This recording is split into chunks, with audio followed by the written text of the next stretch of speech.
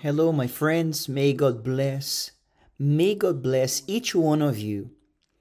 May He bless you. And please pay very close attention when we pray that God may bless you. I am not thinking about may God fulfill with your dreams. May God give you a lot of money. May God give you a lot of health. May God give you a wonderful family. May God roll a red carpet for you to walk upon. No, it's not this. I'm sorry. I'm sorry about that. But this is not my focus. My focus is the following, that the main blessing of God, the main blessing, the greatest blessing of God is that you may be honored, that you may be honored by Him, by God. This is the greatest blessing. And how can we be honored by God?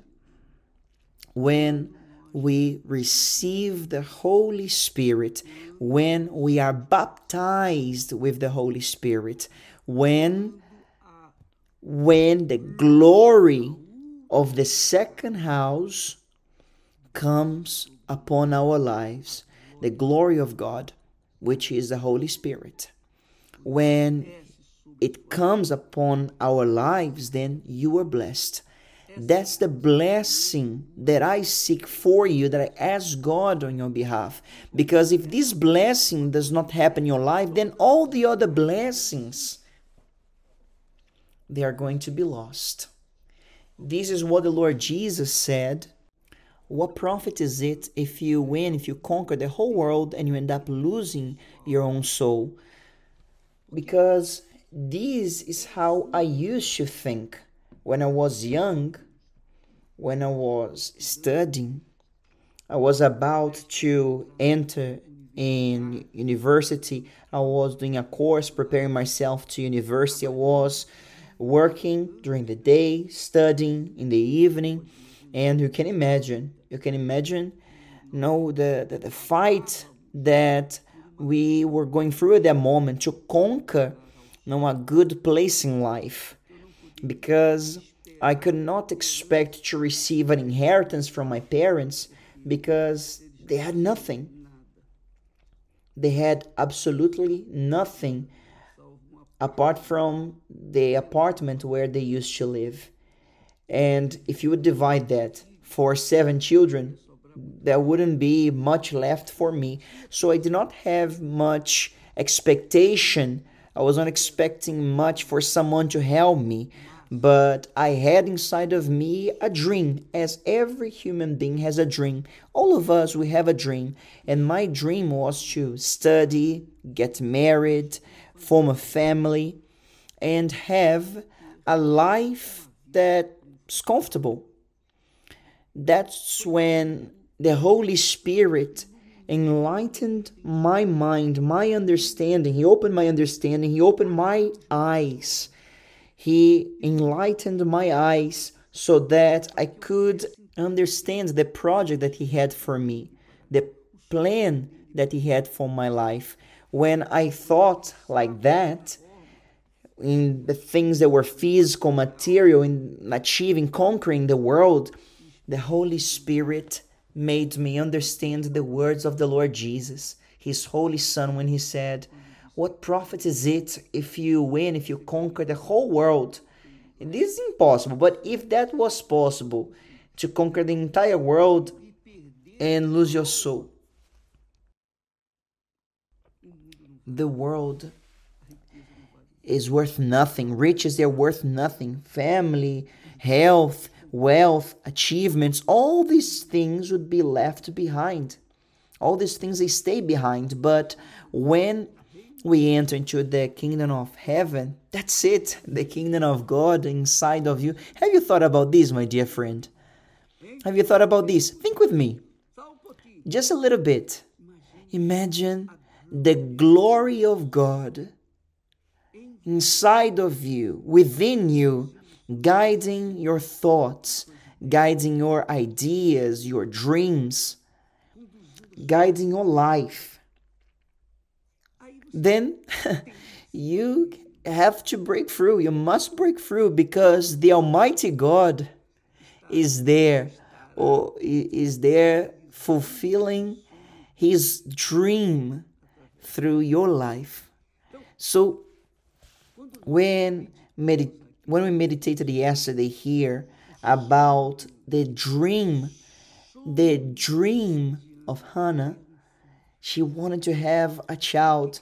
And why did she want to have a child? Because she had everything. She was more loved than the other wife of her husband. She had everything. She was more considered than the other, but she was lacking to be fulfilled as a mother, to have a child. And I think that she was looking at the children of Penina, the other wife of her husband, and she would think, I would like to have children as well. I would like to have this joy. And she already had the love of her husband. But God, obviously, He guides our thoughts. He guides when we fear the Lord, then He guides our thoughts in a way that is right, in a way that is correct. And He allowed her to be humiliated by her rival, and humiliated and provoked and humiliated every single day until the moment that she stopped to wait on people, counting on her husband, counting on her own strength. She sought the Lord. This was the secret of Hannah. Hannah sought the Lord. And this is what many people, unfortunately, they have not been doing. To seek the Lord, to seek the glory of God, which is the Holy Spirit. So, when she went through that, when God allowed that to happen to her, He allowed her to suffer and to get to that point, to get to the peak of her pain, to the bottom of the pit. He allowed that so that she could take from inside of her, from the deepest of her soul, a sincere and true cry out. Because sometimes there are people who cry out, but it's just there on the lips, and nothing happens. But God allowed her to get to the bottom, to reach rock bottom in terms of humiliation, and she was not counting on the priest that was there. No, she did not ask for the help of anyone. Oh, pray for me. No, it was her. She was there herself, who presented herself to God and presented her true offering to God. Because in physical aspects, her husband had given to her double portion of conditions, physical conditions of offerings, for her to please God more than Penina, because she had more. Hannah had more. She had double the portion that Penina had received, but the offerings, they were not enough. Because to present an offering just for the sake of doing, without placing your heart, your soul, is not going to solve the problem. And this is what many people are trying to do. They present offerings and big sums of money there on the altar, and then they leave. They come out from the altar, they go down the altar proud, saying, I presented this, I did this to God. And God and they don't know that God has turned his face to them because that offering was useless. That offering was not an offering that was pleasant to him. No, it wasn't. It was an offering, but it was not pleasant to him. I would like you to understand this, my dear friend, because it's pointless for us to put all of our strength on the altar if our heart is far from the altar. Is it true or not? Let's speak the truth here.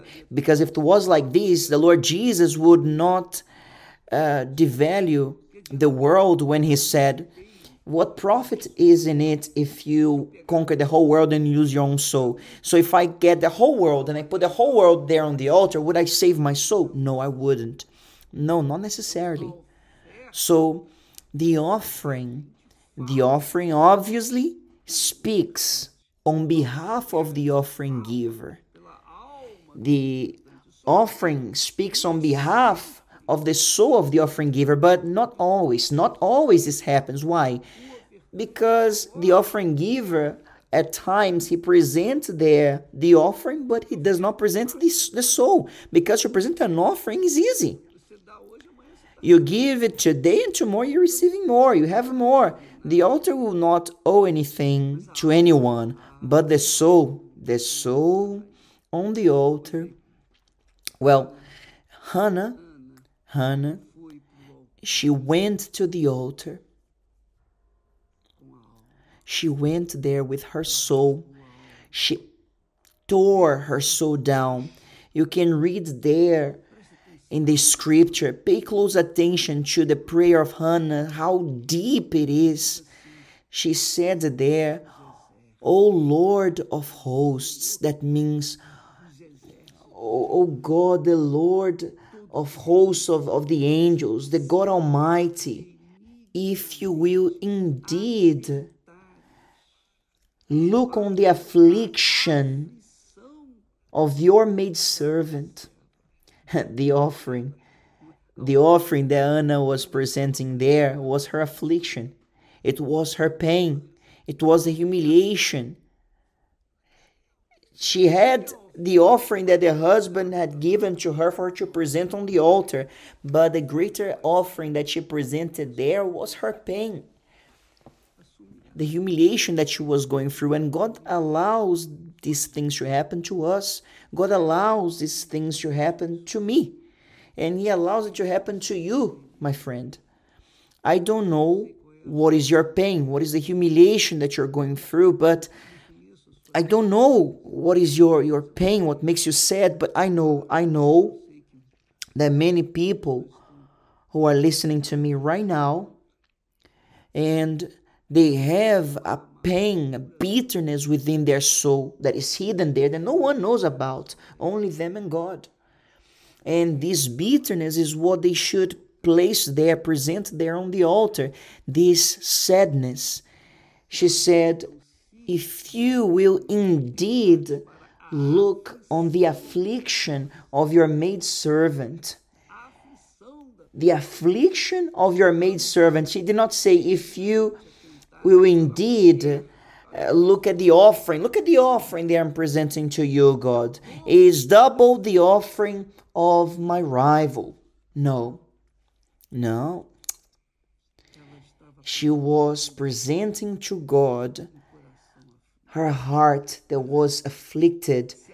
If you will indeed look on the affliction of your maidservant and remember me. But God does not forget about anyone. God does not forget anything. But in that moment, she said, if you remember me, I know that you know all things, Lord, but remember me. Have compassion on me. And not forget your maidservant. Look here, her humility. This was something that was humble, because indeed she was a servant of God. But will not forget your maidservant, but will give your maidservant a male child. Then he presents there her requests. First, she said, she presented there the offering, her soul that was there, humbled, afflicted. She was presenting her soul that was afflicted, humbled, that was downcast. She was pouring out her soul like water there on the altar. Then she said, but will give your maidservant a male child. It could be a daughter. No, I want a male child. Why? Why do I want a male child? Because I want to offer this male child on your altar, that he may serve you, that he may honor you, that he may do what I could not do, that he may be a servant of yours. Look how amazing. That means she placed herself on the altar. She poured out her soul there on the altar, humbled. She was asking God to give her a male child, so that this child would be able to serve him, would be able to honor the Lord. So look at this prayer. Pay attention at this prayer. What a prayer, what a request. So you can see here, my dear friend, what pleases God. You can see here what pleases God. Sometimes you think that to please God is to put money on the altar. Sometimes the pastor thinks that to please God is to work a lot and to be there the whole day in the service, helping the people. Of course, this is one of the types of the offerings, but the offering, if it's not followed by the soul. Remember, the first great commandment, you shall love the Lord your God with all your soul, with all your thought, with your mind. That means for you to place him, to put him above everything, to give the honor to the only one who is worthy of honor and no one else. And this was what Hannah did. And in order to complement her prayer of affliction, and to pour out her soul there on the altar of God, she asked, I want a male child, so that male child could serve the Lord in her place naturally for all of his life. Because if you give me, Lord, a male child, no razor shall come upon his head. His hair will grow and grow and continue growing. Because this is how it was determined that he would serve the Lord. And this is what happened to Samson as well. The mother of Samson offered Samson to God. But Samson, he ran away. He ran from the plan of God. He escaped from the plan of his mother. But not Samuel. Samuel was faithful. So she said there, if you will give your maidservant a male child, then I'll give him to the Lord all the days of his life. And no razor shall come upon his head. That means she was decisive that the child that she would receive, she would surrender. And the scripture says, and it happened as she continued praying before the Lord.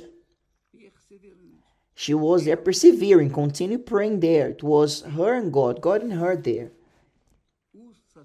That Eli, the priest, the prophet, watched her mouth.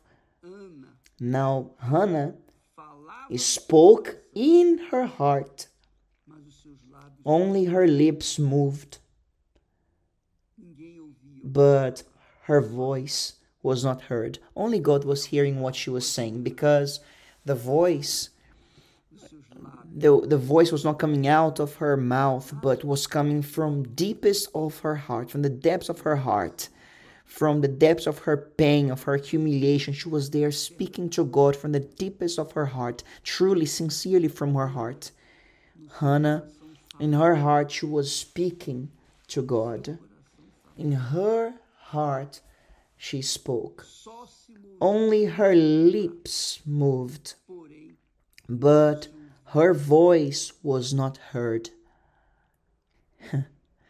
And the scripture says there that Eli, the priest, took her, thought that she was drunk because she was just there moving her lips. And he said to her, "How long will you be drunk?" Look here, she was misjudged. "Put your wine away from you." But Hannah answered and said, "No, my Lord." She did not fight with the priest. She did not defend herself. She just said what was happening there. "No, my Lord, I am a woman of sorrowful spirit. I have drunk neither wine nor intoxicating drink, but have poured out my soul before the Lord." And she said to him, she said this to the priest. My dear friend, this prayer here should be repeated by all of those who are listening to me and are right now with their soul completely poured out before men, pleading with politicians, with people, pastors, and other people, and the brothers of faith. "Oh, help me, pray for me, help me, oh, please pray for me." It's like you are with a little pot there begging people to have mercy on you and to give you something. My dear friend, learn how to pray. Let's learn how to pray. How to pray the prayer of Hannah, as Hannah prayed, because this prayer is infallible. By obligation, God has to answer. You're not going to die until you see this prayer being answered by God. You can be sure of that. We are not going to die until we see this greatness happening, being fulfilled in your life. And that's what happened, because Hannah, she bore a male child 1 year later. When the son was weaned, he was given to the priest. And even though that priest was a bad priest, she was not looking to what the priest would do or not. If the priest was unfaithful to God, if the priest was a liar, if the priest would ignore the wrongdoings of his own children when they were doing justice, she was not worried about that, because he was a representative of God, and that's it. Here's my son, he is weaned now, and now we can prepare him to serve God. And what did God do? God removed that priest that was unfaithful and put her children there to replace him. This is wonderful. This is great. And this, and then I remember when we're speaking yesterday that the Lord Jesus prophesied and said, "It was well said and prophesied by Isaiah regarding you hypocrites," because the hypocrites, they like to present the world there on the altar, a lot of things there on the altar. They want to show off. They want to show off the offerings they are presenting on the altars to be praised by others, even by the other priests. The Lord Jesus said, "It was well prophesied by Isaiah about you hypocrites." As it said there, "These people draw near to me with their mouth. They speak, but their heart is far from me." And this was exactly And this is exactly what Hannah teaches us.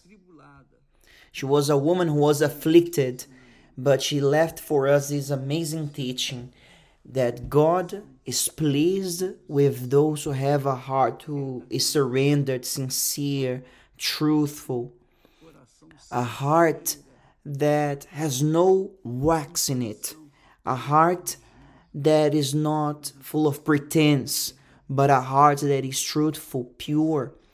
This is the faith that pleases God. This is the offering that pleases God. This is the offering that honors God. This is the faith that honors God. The faith that honors God.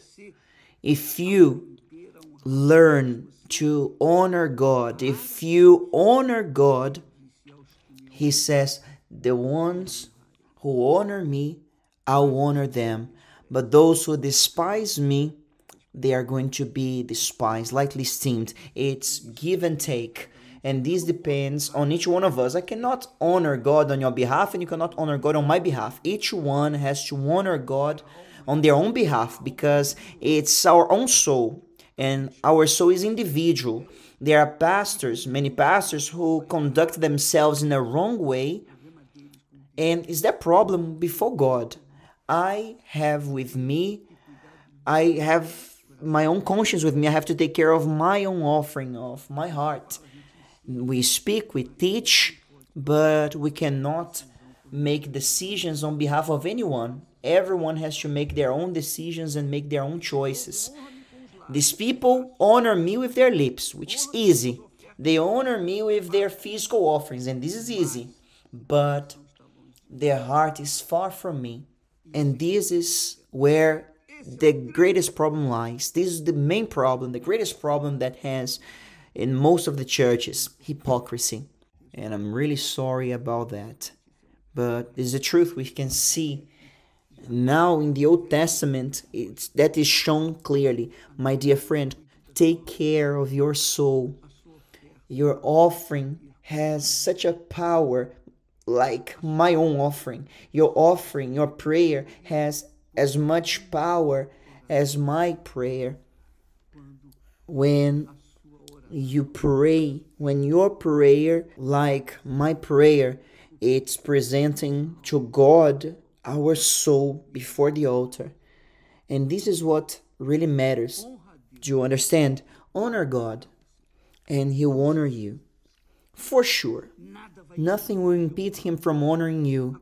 But now, you must first honor Him. May God bless you all. And tomorrow you're going to be back here once again. This month, don't forget, this month is the month to honor God. It starts today, the 1st of June.